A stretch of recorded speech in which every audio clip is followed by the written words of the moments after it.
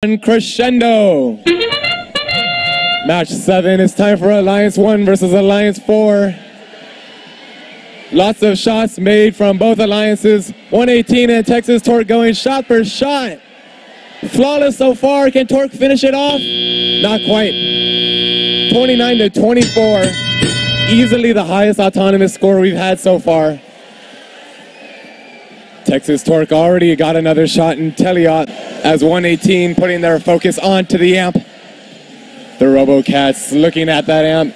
That's one in for the Red Alliance. 7312 making their way back for more notes. 118 working on their amp. That's two in. They can amplify when ready. It's a close one, 35-30. A minute 45 to go. 7312 picking up a penalty on the red side of the field. But that's all right. Texas Torque scoring to help make that up. Your Blue Alliance is amplified. Let's see if they can take advantage. 118 already getting 2. How about 3? 50 points already for your Blue Alliance. 2 more from Texas Torque. We're beginning to see the importance of amplifying now that we're in playoffs.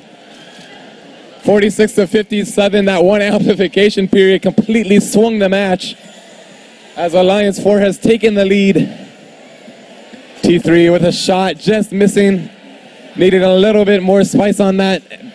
However, the Red Alliance can amplify when ready. Texas Torque, they're lined up. A bit late on the amplification, but here comes T3 to take advantage. A bit short on that one. Your Blue Alliance also ready to amplify. We saw what they did last time. One is up with the amplification. They're up to 68. How about another? Golden Warriors coming in to help out. That's 4. How about 5? 25 points in under 10 seconds. We might see our first 100-point match. 59-23, amplifying one last time. Your Red Alliance attempting a climb strategy. Your Blue Alliance up to 87 points. High notes are flying. Golden Warriors are climbing. Can we get 2 robots on red? We can, but the bumpers didn't come with. I don't know if that counts, but they are not touching the ground. And your Blue Alliance with a massive 89 points.